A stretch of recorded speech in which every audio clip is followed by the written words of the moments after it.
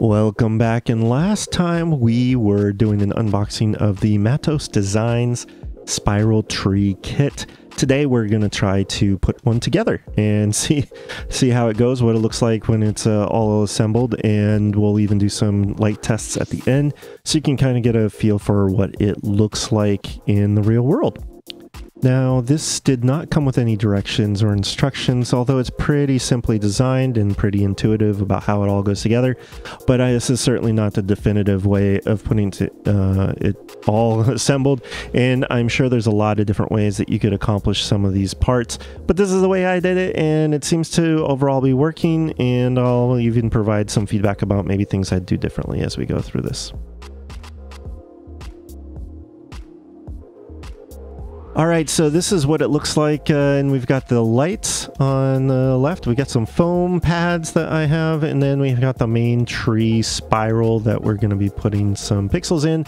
Those pixels that we have off to the left, and a pair of pixel pliers. Figured it would come in handy. And this is all sitting on top of some rubber mats that I'll be sitting on while assembling it. So all of this should be pretty protective of everything that we're doing. So here, pretty simple, obvious, just putting the pixels in. It was a bit tough to put them in, but the pixel pliers really kind of helped when it was tight or a little snug. But it didn't take too long to get this all put together. All 100 pixels for this part. All right, so this is what it looks like from the top with all the pixels in it.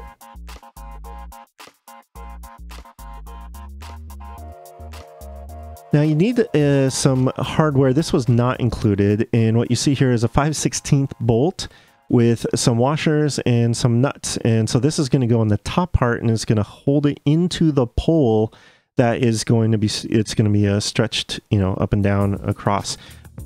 So this is just kind of like a pin that's going to hold it into the top. So here you can see I'm taking this 5-inch long 5/16 bolt, putting it through a very thick, this kind of almost a double thickness washer. That's going to give it support from the top. I'm trying to figure out how I'm going to flip this over because it's a little bit awkward and a little bit heavy with all the pixels in there and it being very springy. But flipping it over, putting it on the foam there. And so next I'm going to put another washer. So I'm basically sandwiching the tree, the green part, between two washers. Pretty standard stuff that you would be doing. And then I'm going to put a bolt on there to keep that part of the assembly together and tight. Now, I ended up with a 5/16 bolt, and only because while I was at the hardware store finding the combination of a bolt, a washer, and a nut that all worked together, that was somewhere in the range of what I was trying to accomplish, I was having a hard time without having to buy a pack of 50 or something. So, and I wanted the 5-inch long so that when it's inside the pole, there is a lot more for, you know, kind of distance for it to hold on and grip inside the pole if there's any kind of friction or leverage. And I'm adding a couple of bolts that I'm going to add. So I put 2 down at the very top just to kind of try and keep that nice and tight. And I'm going to put 2 more at the far end, and that's just to give it a little bit more meat to the bolt on the inside, so that there's just that much less wobble from the top side. I didn't know if it was going to be a problem. Figured it'd be very easy to just build this in and add a couple bolts there, so just that much less wobble from the top portion of the tree. Probably not necessarily, although it, you know, and if you are going to do this, maybe if you had a bigger bolt or bigger and a bigger nut that you were putting inside there, might work better. But that's what I was trying to accomplish here. All right, so next we have the bottom portion. So this is the part that's going to attach directly to the pole, and you can see there's the bracket on the left, and then there's a U-bolt. This bolt, U-bolt, and the nuts came with the kit. And this is the 5-foot 3/4 inch EMT that I bought. It was built for to be a 4-foot tree on 3/4 inch conduit. I bought a 5-foot because it could buy them pre-cut, and I didn't want a 10-foot, even though it would have been, you know, marginally more expensive to get the 10-foot really. But since I was only building one and I wanted to have that extra foot anyways, just so that you'll see in a little bit of why I want that extra foot beyond, and why you might want it too, depending on how you're going to put it into the ground or on a stand or something like that. So here you can start to see how this bracket is intended to attach to the pole. I have a little blue line on there that's marking where the 4-foot mark is on the conduit. You can maybe barely see it, but that's what I'm kind of paying attention to and trying to line up that bracket to. Now, obviously, the conduit is probably another variable that you could choose. This is 3/4 inch, but you probably could use 1/2 inch. I had a bunch of 1/2 inch, not quite to the length I could have tested it. But I'd imagine as long as you have a big enough washer at the top, that would probably be fine. But it was specifically called out in the description of the item that it was designed for 3/4 inch conduit. So that's what I'm using. But I don't know that that's super specific or important. You could probably try a few different things. You could probably even use a wooden dowel for all I know. That seems like that'd be valid, although not necessarily as durable in the long run as the rest of the whole assembly is going to be. So might as well use EMT. It's moderately inexpensive, it's lightweight, and it's strong, so why not?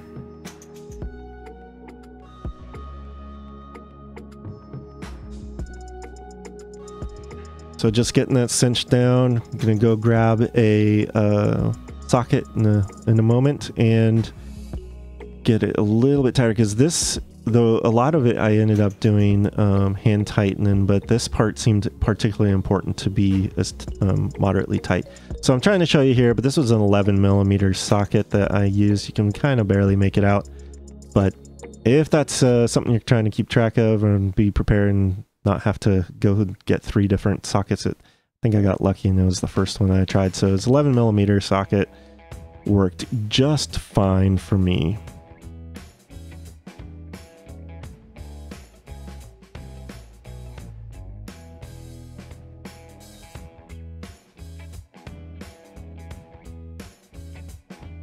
So tighten to your preference and you'll be set. All right, so I left an extra foot at the base because I don't know how I'm going to mount it, but I had this old umbrella stand, you know, patio umbrella stand that is actually kind of wobbly on the bottom, so you're going to see that very obviously later in the video.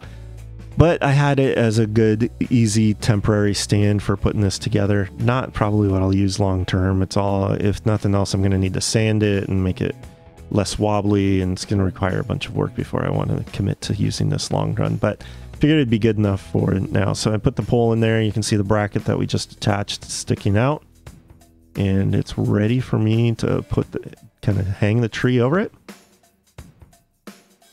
So here, bump, and we're getting it draped over the top, getting the pin part from that 5-inch bolt in the top. And now I'm just going to gently, carefully pull and stretch out the rest of the tree. It's pretty stiff, like in all the best possible ways that you would hope that this would be, with it being heavy-duty metal.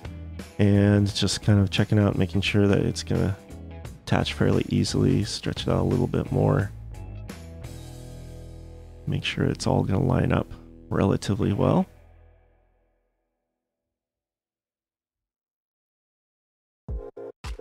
Stretching a little bit more, just kind of getting a feel for it. And there is that awesome lean from that umbrella. So that's why we obviously got rid of this umbrella and this stand. It was old, it was a hand-me-down. All right, so now there were 2 more bolts and nuts that came with the kit. That's what I'm using here to attach the ring tree part to that bracket that we had just attached. And so that's super easy. Again, I did this hand tighten. You could certainly go and go get a ratchet and tighten it down more, and probably will before I actually put it out for the season. But this is more about testing it out, figuring out, you know, what the assembly process was really like.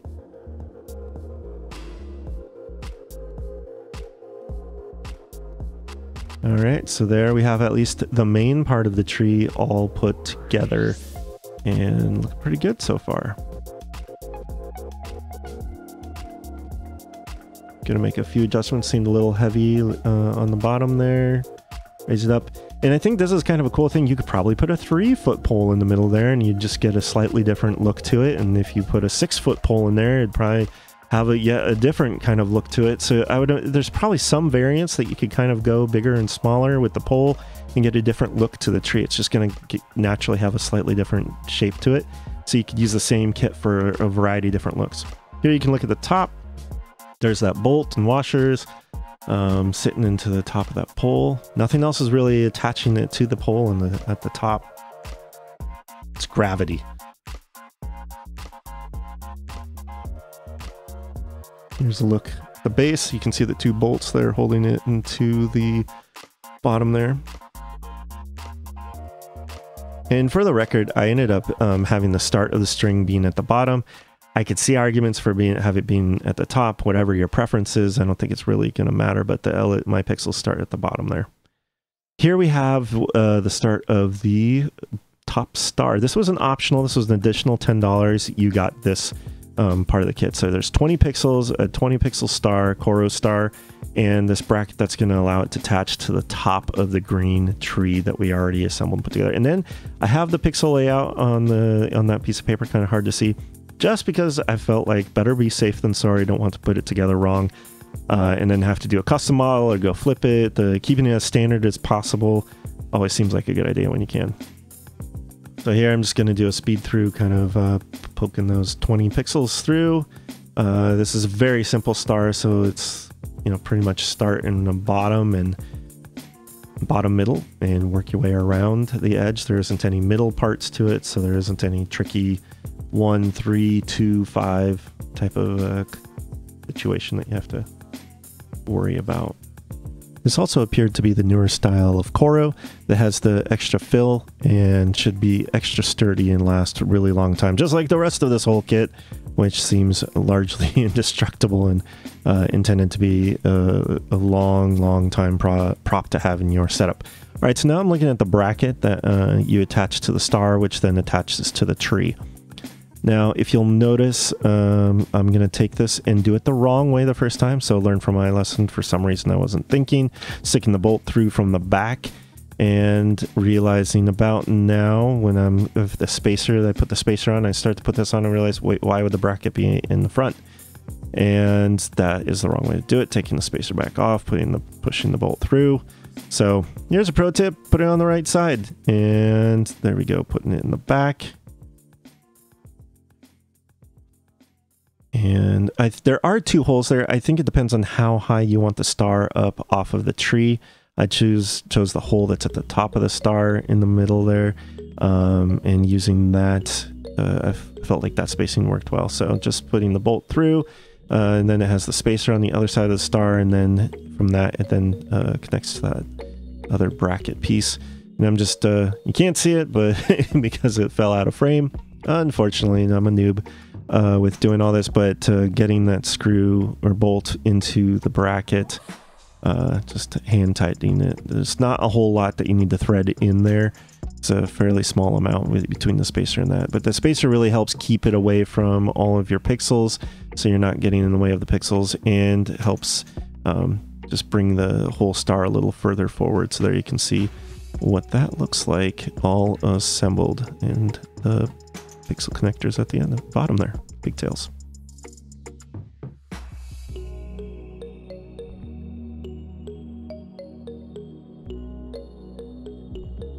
Looks good.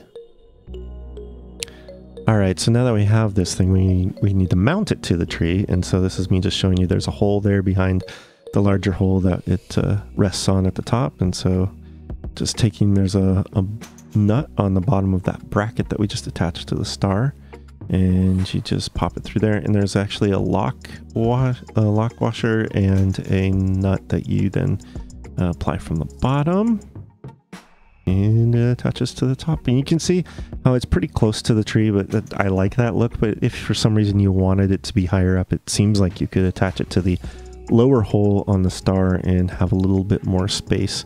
I could imagine very easily that would be maybe a desirable look, or an option. You could probably drill a hole in the middle too, and be somewhere in between in the middle. But yeah, so just now I'm going to attach the pixels from the star to the end of the tree pixels. There is that hole, there's like a square hole at the top there, and you can pass through the pigtails there. And there we go. There's the assembled tree in its most basic unlit way, with some nice lens flare from the sun. All natural. That's not added in post. That's just luck of the draw and the curse of using a phone for this whole thing. So there's a square at the top, or a rectangle, I guess, that you can pass through the pixel pigtail to connect it. There you can see the two connected. And you can see the bottom where that star is connected there. A little closer view of the tree. And we're going to do some tests now. I brought it into the garage, turn off the lights. You can see it's still daytime a little bit in the bottom left, where there's a light coming in from the outside. But here, this is using a differential, Falcon differential, doing the test, going through the colors, red, green, blue, and white. And then this is, I believe, the white pulsing on the differential, the test. And then we will do one of the other ones, 3 of the 4. This is the color changing version of the tests. Cycling through the colors, kind of giving you an idea of what this might look like in the real world. And this is using a wired Watts pixel tester. I just wanted to give a kind of different look where it's kind of got this chasing pattern of colors and what that would look like on the tree. I think it looks great. It looks really good in all of these different test patterns. All right, well, now we have the fully assembled and tested tree. This was my first spiral tree that I've ever had. I've always kind of liked them and the way they look, but never had one myself, so finally have one. So excited about this. I think it's going to last forever. That just seems the way that Mattos Designs builds things. This is not endorsed or sponsored in any way, but I am definitely very excited about this, and I hope to get some more as soon as they release some more, which it sounds like might not be until next year. They did this kind of buy to see and get feedback from people about what the people like and what should be different and stuff like that. So I would imagine there might be some revisions on this before you're able to buy some more. But check out Mattos Designs and see and maybe let them know that you're interested so that they can have a feel for how many people want these when they decide to release some more. And yeah, hopefully you like this. Feel free to like and subscribe as always, because this is YouTube, and you can check out xlights.com where I post stuff about my show, and have a huge list of links and everything at sjlights.com/links, with links to vendors of any shape and kind around pixels. It's kind of my huge conglomeration of links for all things pixels. So check out sjlights.com/links for that. All right, thank you, and I hope you enjoyed this.